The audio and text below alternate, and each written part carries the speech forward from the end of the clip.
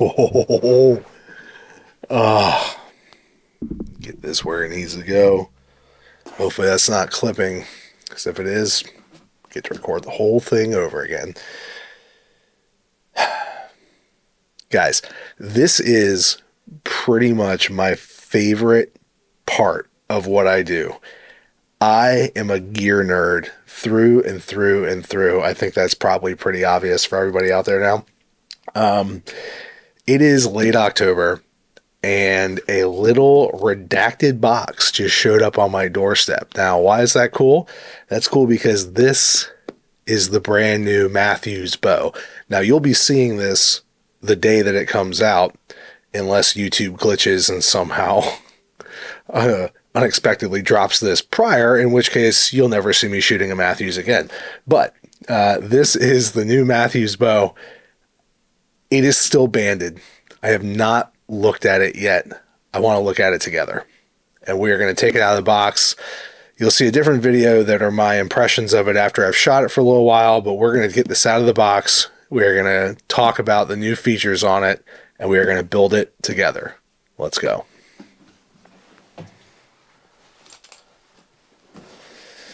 All right, here we go. Let's pop these bands off. God, this is literally my favorite thing in the world.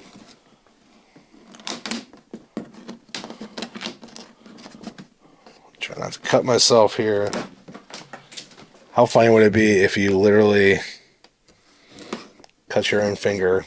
Well, not funny at all, actually, but it'd be ironic if I was unable to actually shoot it because I stabbed myself in the hand after hitting it. Guys, what do we have here? ASMR for all you people. Ooh. Got the box excited there. Blowing the rest out at me. Oh, baby. Alright, we opened her upside down.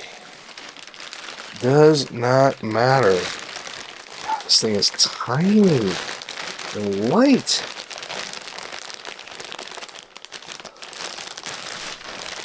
Ooh. Love me a good hat. Alright, some stickers, owner's manual. Who needs that? You have me. Whoa, look at that cam. Woo. Behold the brand new Matthews Lift. This thing is sweet. 29.5-inch ATA. Love it. Built for yours truly. All right, well, we definitely have the integrated stabilizer lock on here and the bridge lock for the sight that we have grown to love. I'm going to pop a new B-Reel grip on here. Let's get this thing in the bow press. Let's get it built up. Now, the first thing I'm noticing here is these limbs are swept way past parallel. Like, this is wildly past parallel here, which is really cool. And this whole limb pocket, and not only limb pocket, but kind of cam side here just looks super wide and stable. So I think this is just going to be a really stable bow. I mean, obviously, look, Matthews knows what they're doing. I think the hardest job in the world would be having to be an engineer at Matthews, because coming up with brand new things over and over and over again would just be brutal. All right, so my first impressions looking at this cam system is a major change of pace from those cross-centric cams that we've seen before. And I mean, for as long back as I can remember, Matthews has been running that cross-centric cam. So we've had the Halons, the Halon 32s, etc. into all those cam systems. They have been phenomenal. But now we have this new cam, which is the XMS cam. This thing kind of looks like the old school Matthews cam some, and this thing looks like she gonna be fast. I cannot wait to play with this. Also, we have on here on the grip shot sense compatibility. Who knows what that is? We're going to pop this B-Real grip on here. So look, inside here, we got a little sensor. So we'll have to see what that's all about.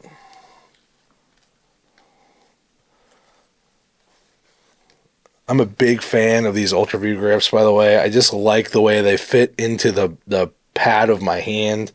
If you haven't shot them, check them out. Or shoot the Matthews one. Don't care. Really like that. Oh, guys, this bow is going to be deadly. All right, we're going to go throw this on the bow press. Actually, we're going to throw it in the bow vise. I'm going to throw a Spot Hog sight in here. That's what I'm running on this bow this year. I'm going to throw the I'm going to throw the rest on it. I've been shooting both AAE rests and also the QAD rest that comes with it. Probably just going to throw the QAD on this one. They're just simple, effective, work well. Not that the AAE isn't. I really like the AAE as well. And probably throw some AAE bars on here. I have the Matthews bars that go in here, but I kind of like the combo of the Mountain Light AAE bars, and I'm looking at a couple of them right here on my shelf, so that'll be easy. I'm also missing the back bar piece to run on the Matthews, so might switch that up at a later date. Stay tuned for a video, but we'll check on that. Overall, this thing is super light. There's been a lot of weight, it looks like, taken out of this riser here. Although really impressed with how stable looking it is. Also looks like they have the clips on here that you can run the strap on. Overall, it's impressive looking. All right, let's get her set up, because this is coming with me on a couple hunts upcoming soon, and it's going to need to function well, because I'm shooting that Phase 4 33 absolutely lights out. Now on this build, I'm going to try a couple things a little differently. I was watching Levi Morgan's video on the Manimal channel that he just put out about how he built his Phase 4 33 to win a championship, which he ironically did, but shocker, Levi is a freak. But what I want to do is I want to try running just one knock point on the bottom. I've actually never done that before, and it makes a lot of sense of just putting upward pressure on the knock as opposed to pinching down on it. So I like that. I'm going to run just one knock point there. Other than that, I'm going to set it up pretty normal. So going to put it in the bow press. I'm going to set the rest up, get the rest on there center. I'm going to tie just one knock point on the bottom, put the D-loop on. We'll get the arrow dead level, running dead center through the burger hole, and then what we're going to do is time the cams, shoot it through paper, make any adjustments that we need, although probably won't need any. These things come pretty spot on. So let's throw it on the bow vise. Let's get everything set up how we want to, and let's start shooting this bow.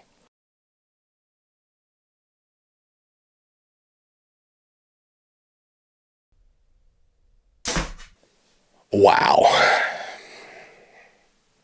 I mean, wow.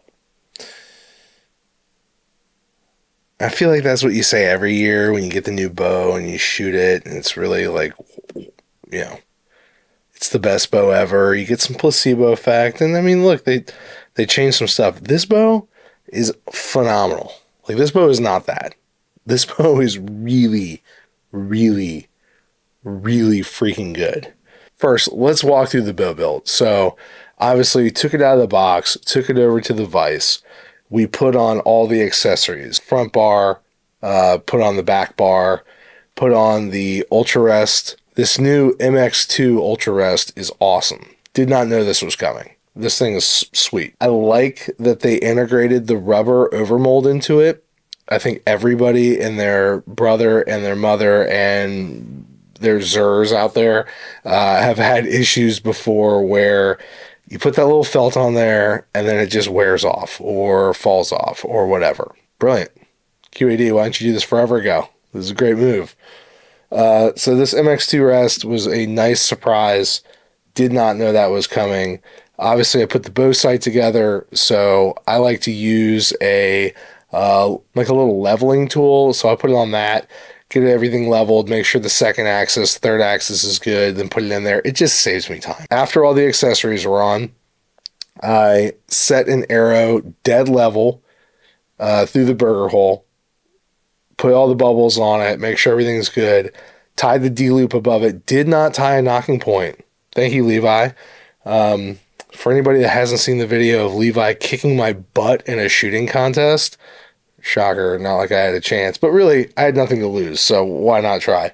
Check that video out. But tied just a knocking point on the bottom side of the knock. I actually really like it. See how it continues to perform. Obviously put the B-roll grip on, got everything tied on, tied in, put the rest on, took it over to the draw board, drew the bow. I always like to check timing before I tie the rest in, because otherwise, if you tie the rest in, you might be chasing your tail if you need to make adjustments to the bottom cam on that downward bus cable. Confirm that the timing was right. My timing was actually off by what I thought was a half a turn, but I ended up needing to take a full turn into it. Got the timing dialed, put the rest on. Now, it's important to note, at the time, I only put a half a twist in. I then tied the rest in, timed the rest. I thought it was spot on. Once I shot it through paper for the first try, I had a knock eye tear, but we'll get to that. So, put everything on, made sure the timing was right, checked everything, and then went to paper tuning, shot it through paper, had a little bit of a knock eye tear, needed to adjust the timing with one more half of a twist. So one full twist, 2 half twists went into the top cable to speed up the bottom cam. And then it was a bullet hole. Walked back to 15 yards, which is what I can shoot in my basement. Why do I shoot 15 yards? That's all I can shoot, okay? Shot that through paper, bullet hole. Pretty sweet. Took it outside, just put a lot of arrows through it. Now look, that's not my final tune. I'm going to keep shooting this thing. I've probably got, I don't know, 75, 100 shots through it now. At the very end of the day, after I was just shooting around with it, kind of getting the sight set up, I shot some groups with bare shafts and fletched outside. And that's really how I like to clean up my final tune. Now, ultimately, if I can get a perfect bullet hole with a fletched arrow at 15 yards down here in my man cave, I've never not had that fly well. Maybe like if I get really, really, really, really picky, it might need like one micro adjust bump on the rest one way or the other. Normally it'll be either up or down. But I mean, we're talking shooting bear shafts at 30 yards, 40 yards. So I did shoot a couple bear shaft groups at 20 yards and also 30 yards, and they're all smacking. So, I mean, this thing's probably going to be ready to go. I might make a couple minor adjustments to it before I put a sight tape on it and start hunting with it. But, I mean, I'm taking 15-yard shots. So, if it could hunt with a bear shaft, I think it's good to go. And, I mean, we were grouping at a quarter at 20 yards with a bear shaft. So, overall, this thing's awesome. Bow build was easy. Tune was super easy. Now let's talk about some of the first impressions of this bow. So first and foremost, it is light. Sub 4 pounds.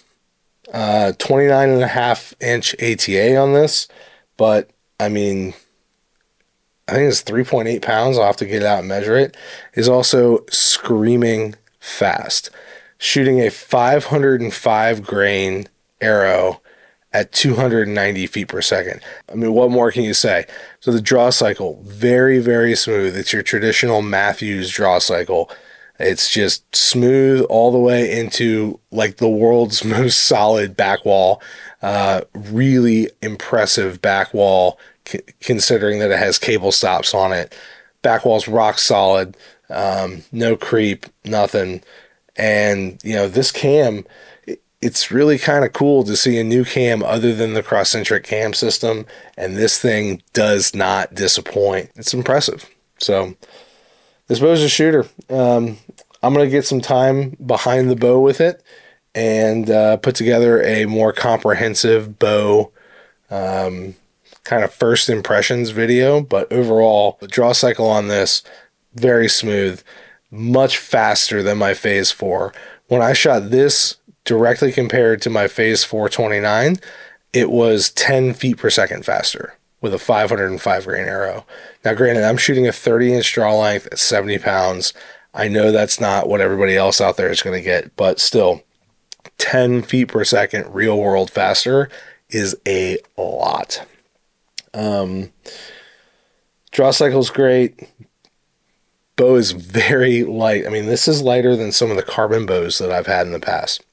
And if you were really cared about weight, which clearly I don't care about how much weight I'm taking with me to the sand. You know, if you put some lighter accessories on it, didn't put a bunch of weight on it, this thing could be very, very light, ready to hunt. I also really like these match bowstrings that they're running now. Surprisingly, I mean, most factory strings are just that. They're factory strings. I've never had any issues with factory strings. I've run them all my bows, but I also don't keep bows long enough to really have it matter. But these match strings seem really, really good.